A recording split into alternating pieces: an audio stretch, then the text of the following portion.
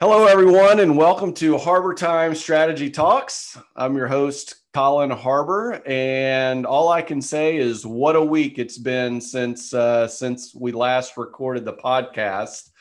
In keeping with my not talking about politics, I'm not going to, but suffice it to say, I'm ready to move past some of the issues. I was actually thinking a little bit about my children. I mean, in the last year, my children have seen a pandemic kick off. They've seen presidents impeached or a president impeached. Now, maybe again, we've seen riots in 2020 or riots in 2021. And, you got to think about what that might feel like as a child. This is a business strategy podcast, so I'll focus on other things. But, there's a lot to think about here about what's going on, particularly for those of us who have children. As always, regarding the podcast, I appreciate your feedback. I appreciate your comments. Please subscribe to the podcast, like it. If you're watching it on YouTube, subscribe on YouTube. And, quite frankly, I appreciate the feedback. I appreciate it when you shoot me a text and say, hey, when you talked about this, that meant something. It lets me know that you're actually listening and not just saying you are. But I appreciate the feedback too. Please feel free to share it with others. It's always great to get a broader group of people listening to it. So I've got a couple of questions to think about. Have you ever wondered what it feels like or what it's like to train and compete as a triathlete? We'll get to that in a few minutes. Have you ever considered purchasing a company that has been family run for 20, 25, 30 years, maybe a little bit less, and considered how are you going to maintain the culture? How are you going to handle the transition with a company that's been family run or family owned, maybe by an individual, a strong personality for years? And maybe have you ever thought about how these two things might be related or might be correlated? I don't know. We'll try to match them up a little bit today. But I'm going to go ahead and introduce our next guest. Trent Simmons is a guy that I met a couple of years ago and have really gotten to know over the last couple of years. We've met about a couple of things. We've had coffee, and I'm not lying. I didn't tell Trent I was going to say this, but when I started the podcast last summer and started thinking about, well, now I've got to get guests. Now I've got to get people on the show. Trent Simmons was one of the guys that I wanted to have on the podcast. Finally got the courage to ask him a couple of weeks ago, and he said yes. So, we've stayed in contact, like I said, had coffee with him a few times. He's great to talk to. He's got a great mind, a great business mind. Trent is the CEO of Hardeman Company. And he has a passion for small businesses. So I'm going to read a couple of things from LinkedIn and some other taglines. But Trent and his brother took a natural gas marketing company from their father. And essentially, that was the genesis of Hardeman. According to LinkedIn, Hardeman seeks to purchase businesses that they can own and operate as owners for the long haul. They're not looking for a quick flip, I think is the way I read that. They want businesses that are built the way they are built. So we'll get to that in a minute. They look for businesses that have run for the previous 25 years and hope to continue to run them for the next 25 years. So small businesses built through character, work ethic, and relationships, manufacturing, distribution, and service-related companies, business owners who want to see their legacy preserved and their employees and customers are taken care of. And so that's why I asked that question earlier about buying companies and preserving the culture and maintaining the culture while also growing the business, trying to grow the business. So like I mentioned, I've really gotten to know Trent over the last couple of years. So let me go ahead and kick it over to Trent for a minute. Hey, Trent, how's it going? Hey, Colin, I'm doing great. And I really appreciate the introduction. And it's a privilege to be on the podcast. So I do thank you for the invite. All right. Well, great. So can you tell us a little bit about yourself? Who is Trent Simmons and what are you up to these days? Yeah, that's a good question. And I guess a pretty deep question. I'll see if I can sum it up in a few statements. But, I'm just a small business owner. I'm somebody that's very passionate about small business. I've um, grown up in it. I've worked in it. It's just in my bones. I've seen my grandparents start small businesses. My dad has started small businesses. So um, I am I really see myself as a preservationist, at least in regards to small businesses and the amazing opportunities that small businesses provide, not only to the economy, but to this country in total. And a lot of people like to use the phrase small business is the backbone to this economy. And we like to say that we put our money where our mouth is and actually support small business. Okay. Well, great. So I know we'll get into some more about your experiences and some other things in a minute, but let's talk about Hardeman Company now, because I mentioned Hardeman Company. I mentioned the LinkedIn page, and one of the things that it mentioned is you're looking, for companies that are similar to how you were built. So I want to ask you, how are you built? I mean, from a business standpoint, how is Trent, is Hardeman Company built? Yeah, so Hardeman comes from the first the first of our family that got here to Texas. His name was Thomas Hardeman Simmons, and Hardeman just stands for someone who is strong-willed, perseveres, and we just think that's exactly the embodiment of a small business company, and a great way to embody the legacy of where we come from.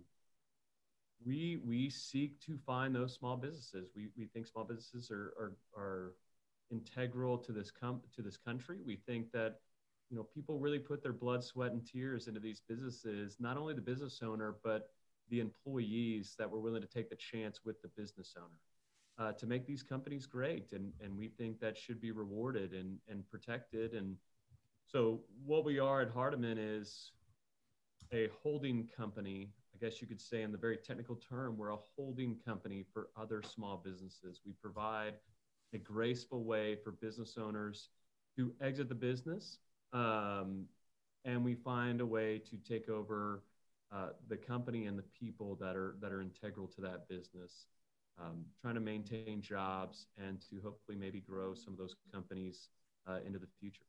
Okay, well, great. So I want to talk about some of the experiences you've had, or the business owners that you've met. Not individually, not talk about anybody individually, but if you had to pick two or maybe even three key traits of the CEO leaders of these businesses, what stands out and what drives these business leaders, the entrepreneurs, if you will, who have built successful businesses that are acquirable?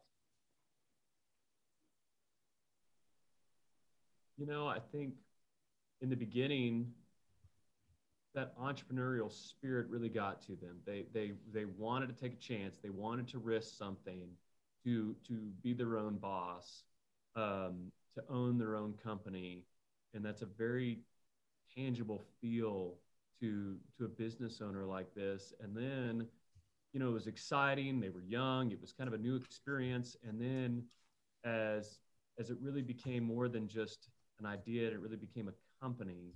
And as year over year, they continued to grow, or to maybe at least maintain the size that they were, they realized the responsibility that was on their shoulders. So you see kind of in the later cycles of a business owner, you can kind of see the weight that they carry. It's not just a financial weight. It's kind of a people burden too.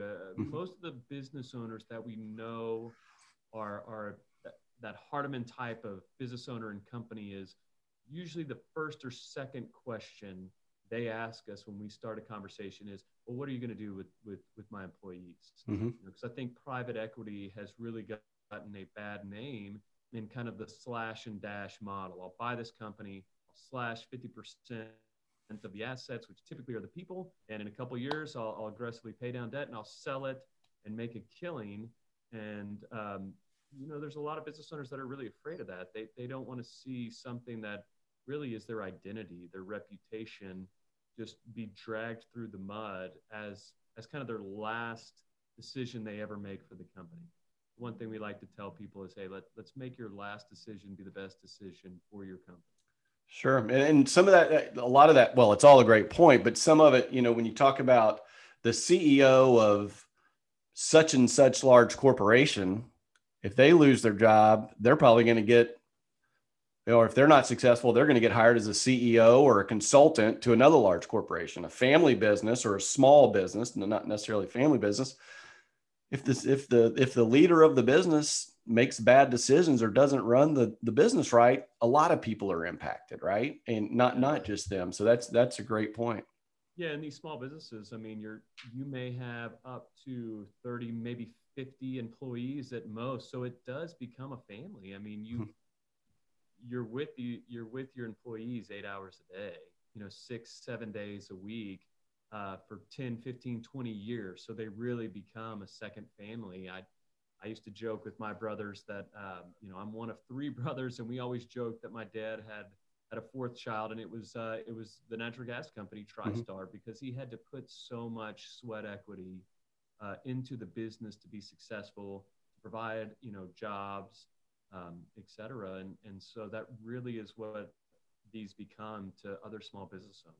Sure, it's more than just a financial mechanism for their future wealth. Yeah.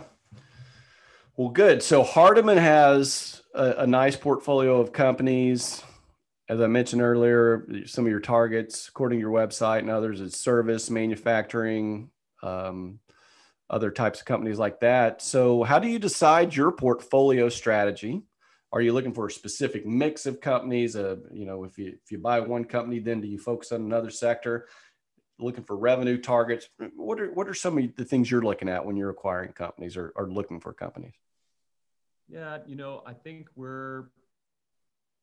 we still have an opportunistic, or I guess an entrepreneurial bent. We're always curious. We're always willing to learn. And I think I've told everybody on our team, the moment I'm not willing to learn anymore is the moment I probably need to retire. We look for a specific type of person, I guess, specific type of business owner, more as opposed to a specific type of business. Some of the businesses that we have bought as we've really learned that industry and gotten excited about that industry, we may explore it further and take a deeper dive into that industry. But for the most part, we like meeting other business owners. We like talking to other companies that are in different industries. I think that's the fun part about my job on a day-to-day, is that I've met so many different people that run just so many diverse type of companies.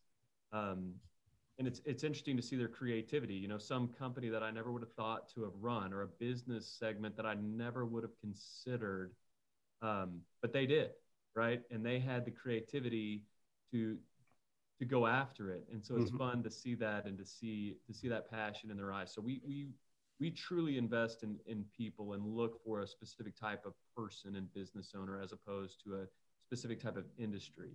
I'll say we're probably not your typical tech investors, in the sense that I don't understand technology as well as the next guy. And so you can't really explain your business model or even your business to me in 5 or 10 minutes. I probably won't ever really understand it, or at least try to understand a base knowledge of it. And that's not a knock on any specific industry. That's more kind of knowing my limitations. I think Warren Buffett, I read once, said, don't ever invest in a company that you don't understand. Right. So it's that same concept here. If it's not a knock on those companies. There's a lot of great companies, but if you don't understand it, why would you buy it? Why would anybody, or invest in it, or whatever the case may be? That's right. I had a friend. It wasn't a small business at the time, but a friend that was really telling me how awesome Tesla was, and it was really early on, and I just couldn't understand it. And shame on me, I guess, or the joke's on me. But maybe I should have spent more time learning about it. We probably all should have spent more time learning about Tesla. Maybe it's not too late. So you've looked at a lot of companies, you've acquired some of them. I'm sure you've passed on many of them. Maybe some of them have passed on you, who knows, but whatever the case may be, what strategic advice would you give to a business owner in kind of in the business owners in the target that we're talking about, small business, maybe small to mid-sized business run by family, been established for a while. What should they be thinking about to sell their company in 2021? What should they be doing to prepare their company for acquisition if that's something they want to do? Yeah. So yeah, that's a really great question. I compare it to selling your house, right? I mean, if you're going to sell your house, typically most people want to walk into the house, see the layout of the rooms, just kind of get an idea of what they're buying into, not just for a full scale redo of the house, but just to see the house. And so your house isn't in order, right? If it's not cleaned up, if things are rough shot everywhere, it's not going to be really attractive to a potential future owner. Right. At least the one that wants to maintain the house and see it going on in the future as it originally stands. So you maybe put some putty on the walls. You may clean up the rooms, put the clothes away and such. And so similar with a business,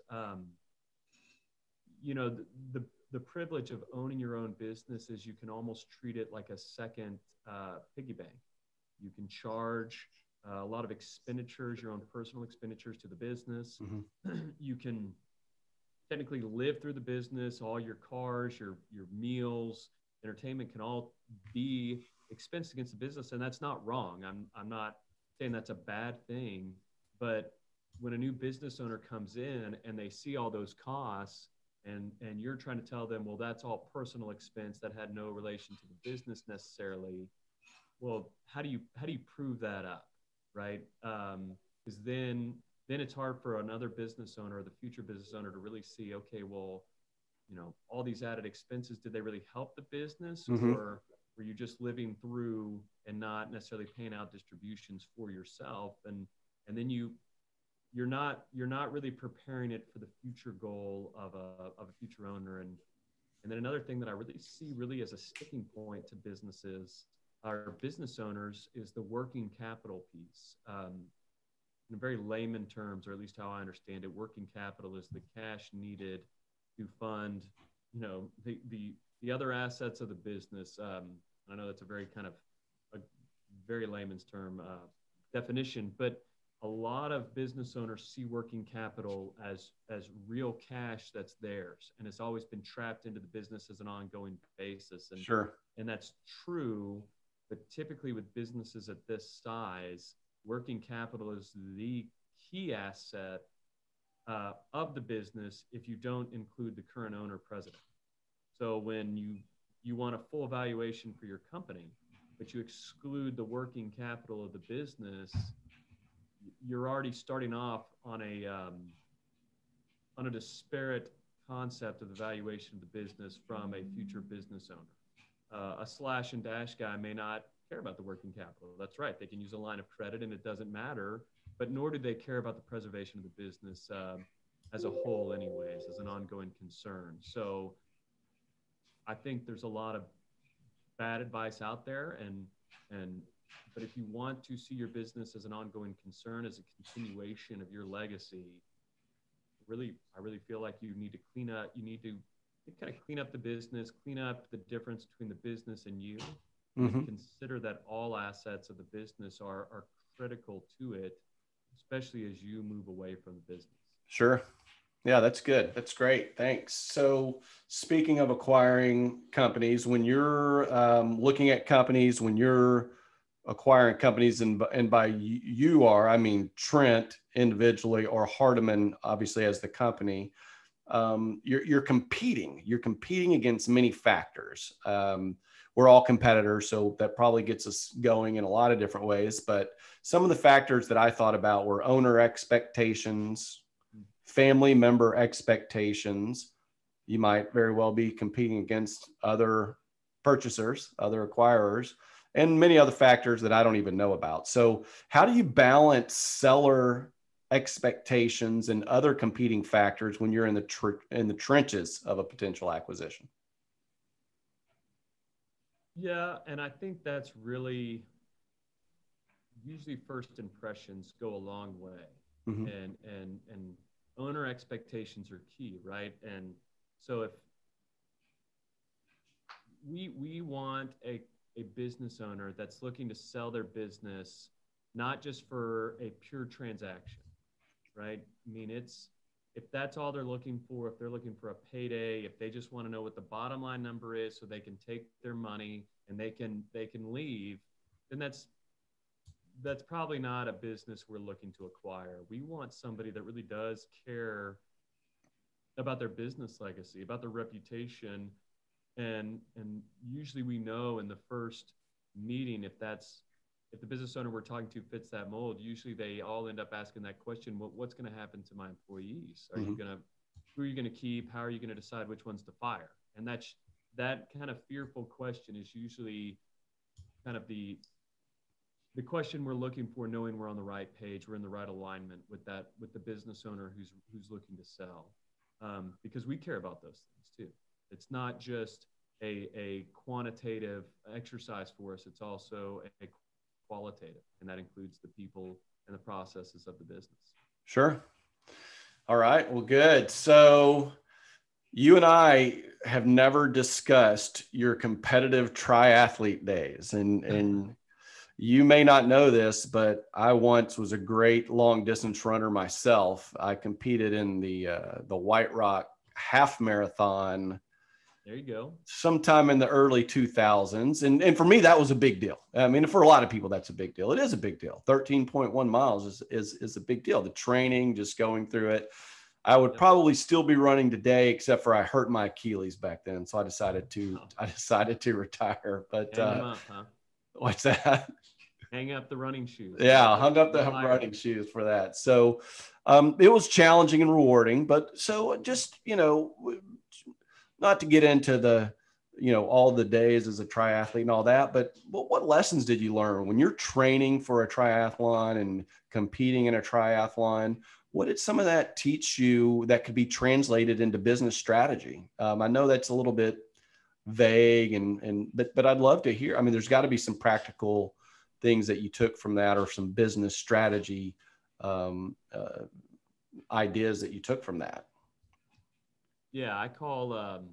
So I had the opportunity to go train with a professional triathlon squad in Switzerland, and I really kind of consider that my MBA. The coach was this gruff former professional boxer from Australia, and really imparted a lot of wisdom. And I felt that if I almost like everybody, right? Like there's this secret that the top 1% all have, whether it's in triathlon, whether it's in business, um, anything. They have the secret. There's the secret sauce or secret type of training or some specialized form of what they're doing. And if I could see it, if I could experience it, then it'd be as easy for me as it is for them. And so I jumped at the opportunity to go see and to go train with future Hall of Famers and Sure. Ironman winners and Olympic gold medalists. And I noticed that there wasn't a training secret. I mean, every day it's the same thing, day in and day out. The biggest secret was their mind. They just loved doing it, right? They loved getting up and swimming for 2 or 3 hours. They loved, and 30 minutes from then, going and running. They loved biking. And then they loved going to bed, getting up, and doing it all over again. Wow. And so they just day in, day out, consistent, hard work that nobody ever saw. Everybody always saw the finished product of them winning races, winning awards and medals, but nobody else saw just the hard work they put on a day in and day out basis.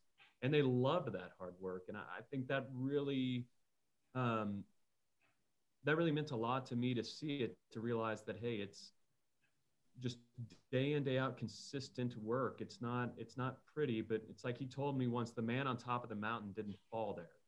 It Mm-hmm. took time to get there, and you have to enjoy the journey just as much as the destination. If you have a goal, or if you see yourself, um, not the see to a believe to achieve type of motto, but if you really want to go after some goal, go after it. Try as hard as you can to do it, and know that not every day is going to be the greatest day of your life. It may be a very mundane day of your life, but you put in one more day of work towards that goal. And I think people forget about that in this day and age of instant gratification. I remember one time I was complaining about a training session that I did really poorly, and he interrupted me and said, "Hey, I really don't care. Did you do the training?" And I said, "Well, yeah, I did." He said, "Let me tell you something. Training, these training sessions are like stones. Some days they're diamonds, some days they're just rocks. But you're going to go pick up that stone and you're going to set it over here on this pile. And you're going to do that for however long you want to keep doing this, the rest of your life even. And that eventual pile of rocks will become a mountain of work behind you that you get to carry wherever you go. And you get to unleash it whenever the opportunity arises." And so same with business. I mean, same with anything else. Just every day, maybe some days you just have to really kick yourself to get out of bed and get going, but do the work. It may not make you the next Warren Buffett that specific day, but the next day you may feel like, Warren Buffett or Jeff Bezos. And that consistency in that work will put together such an amazing amount of work behind you that your experience, your wisdom with all that will help you into the future, specifically in achieving whatever you're wanting to achieve. Yeah, that's great. So your trainer sounds like maybe the Mr. Miyagi of triathlon training. I don't know. I think so. He definitely had a lot of good wisdom like that. He had a lot of really gruff wisdom. One of the other best things he ever told me that I really enjoyed was I was swimming and he pulled me out of the pool and he said, "I don't know why you are trying to swim like Michael Phelps. You are very average and you will only ever be average." So Michael Phelps is the freak of all of us, the 1%. Right. Like, let him be Michael Phelps and let Michael Phelps swim like Michael Phelps. You swim like an average person. Swim like that. And his point wasn't like, I'll never achieve excellence in swimming. And his point was, I'm never going to hit my highest potential in swimming if I try to swim like somebody who is incredibly gifted and unique. Sure. Just naturally. If I can swim to the best of my ability as just an average, American man, then I can still get to some pretty big heights. And I was able to do that. I mean, I still competed against some of the best in Europe, swimming like an average guy, average man. So, some lessons are easy to swallow, but like my dad always said, good medicine is tough to swallow. And he was willing to give me some good medicine. Yeah, no, that's good. And along those points of just, if you're average at something, that's okay. Although you're probably a little bit above average, like I might be average or somewhat, but anyway, that's a whole different story. But, and I talk about this guy, Gary Vaynerchuk, a lot on my podcast and really follow him. And he's got a lot of wisdom and a lot of great ideas. One of the things when I started listening to his podcast back, particularly once all the pandemic, everything kicked in, I remember listening to one of his podcasts, and I think somebody had called in or was talking to him about wanting to be the number one, start their own company and all of that. And one of his points and one of his response was, you might not be a number one. You might be a number 8. Don't you think the number 8 person at Facebook is okay? Or the number 8, the number 7 person. And it's kind of that same philosophy, find your strength. It's okay to not be the number 1 person all the time at everything. It's okay to not be the CEO of McDonald's. Yeah. What if you were the executive vice president of human resources? You're probably okay too, right? I mean, there's just. I think we get so lost in useless comparative analysis, right? I mean, who is Elon Musk or Jeff Bezos is now the richest man in the world, but I promise you this, somebody else will come along and will be richer than one of those men. I mean, LeBron James is an amazing, probably I guess we can debate that, but probably the greatest basketball player, of all time, maybe Kobe Bryant, Michael Jordan, but somebody will come along and be better. Mm-hmm. And And if you get lost in comparing yourself to being the next Jeff Bezos, right, or the number one of anything, you lose focus on what's important. You have an amazing, we never, so I at least learned, especially in triathlon, we're not going to totally focus on our weaknesses. We're going to work on the weaknesses to make them okay, but we're going to maximize our strengths. And I think if you start comparing yourself to other people, you start trying to cover up or move into their strengths, and those may not necessarily be yours. Right.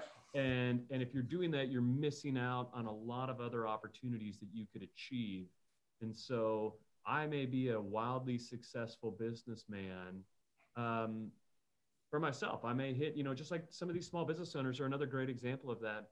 They hit a level of success that they found that's the level that they wanted to achieve. It's not wrong. They didn't fail. They may have owned $1 million company. That's an incredible success story. Sure. Were they as wealthy as Sam Walton? No, but you're not going to say that they didn't hit their highest potential. They didn't achieve the highest level of success that they could.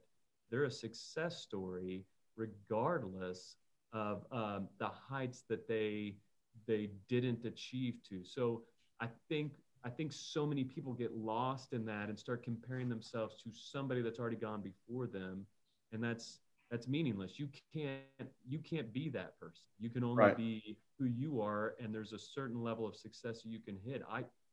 I didn't become the world's greatest triathlete. I became the greatest triathlete I could ever come, and I got to certain incredible heights in that. Not necessarily, I didn't achieve all my goals, but I wasn't a failure. I look at it as an incredible success story for myself. Nobody's going to write about it in the sports annual, annals of how awesome I was, but that's okay. So. Yeah, no, that's all great. That's really good. Nobody's going to write about it, but at least we have the internet, so I could find out the results. I can always look them up. But just kind of to wrap things up here, this is a question I've been asking the last few podcasts, but who's your favorite business leader and why? It doesn't have to be a well-known. It can be someone that's well-known. Who's your favorite business leader and why?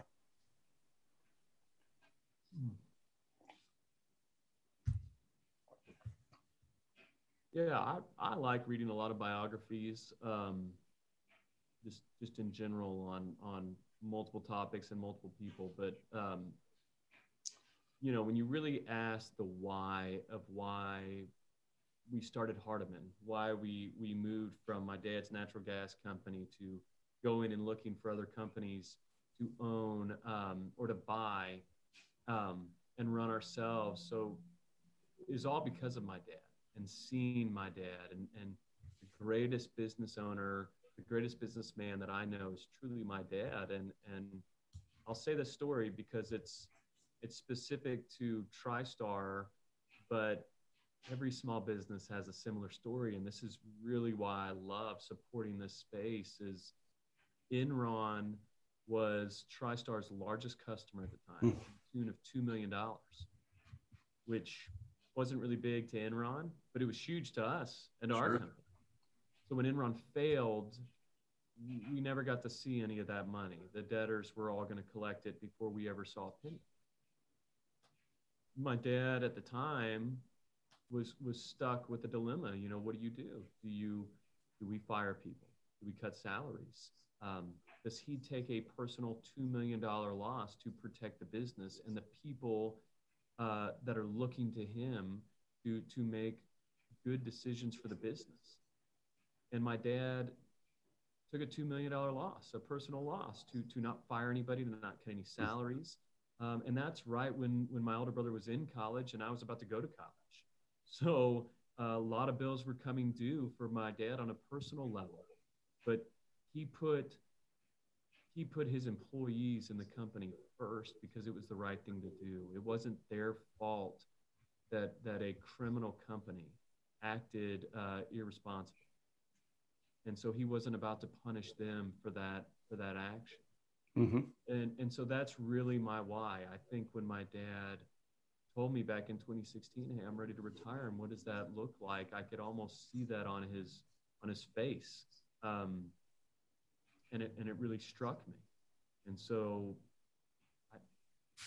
I wish I could bottle it up, and I wish I could show everybody, but I when we're talking to these other business owners, I can see it in the other business owners' faces. I can see the hard work, the legacies, all that time and effort that I saw when I was a little boy, and my dad was not at all of my soccer games, right? He wasn't. Sometimes he had to work the weekends and just doing everything he could to lift up this company. And then he said, what do we do? What does this look like? We have people that have been working with us since 1992. And he said, what do we do with them? And it was such an emotional question. Mm-hmm. And I can almost feel it when another business owner asks me the same question. When I ask them, hey, why are you thinking of selling the business? And then they respond back with similar answers or with other questions. And that's when hey, we're tracking on the same level. We really both just love small business and we really care. So I think he taught me so much in that sense. And I really got to see it, not just from him teaching me, but from me watching him, and just that had such a huge impact on me growing up and me as a business leader now, that he probably is my favorite businessman to really look to and study from. And Sure. Every once in a while he'll come in here and impart his wisdom to me as he deems fit. But yeah. Yeah, no, that's great. And I'm glad when I put this question together, I was thinking, I wonder if he's going to say his dad, because I'd kind of heard some of that story. So I think that's great. I think that's an awesome story. And I think it's great when children look to their parents as role models, for lack of a better word, but people that really impacted them. My father was the same for me. He wasn't in business. He was a pastor. And it's funny because he's written several books, but one of the books is called 17 Roadblocks on the Highway of Life. Or I don't know the exact title, but I thought, man, I've got this great book. I've read it a few times, and I'm actually going to be producing some short content out of that. His was more from a spiritual nature, but taking those same concepts and moving them over to the business. But I guess the bigger point is the impact that our fathers can have on our lives, personally and professionally. And not everybody gets to experience that. So I think that's awesome. I think that's a great story. So if someone wants to get in touch with Trent Simmons, how do they do that? What's the best way for somebody to get in touch with you? LinkedIn is probably the best way to get in touch with me. I'm pretty active on LinkedIn, or at least I look at it on a more consistent basis. My email address, I'm happy to have share my email address, or Colin, if you want to share my email address, and typically respond to most emails. But those are the two best ways to get in touch with me first. Sure. Okay. Well, good. Well, I want to thank you, Trent. Like I said, I've really enjoyed getting to know you the last couple of years. I've enjoyed the few times that we've had coffee. One of the times we had coffee was like either the week of this pandemic outbreak or the week before. I don't remember. I think you were supposed to be going to Oklahoma with one of your children to see a baseball game or something. I don't know if you ever got to do that, because everything, Right. all the wheels started coming off. But I'm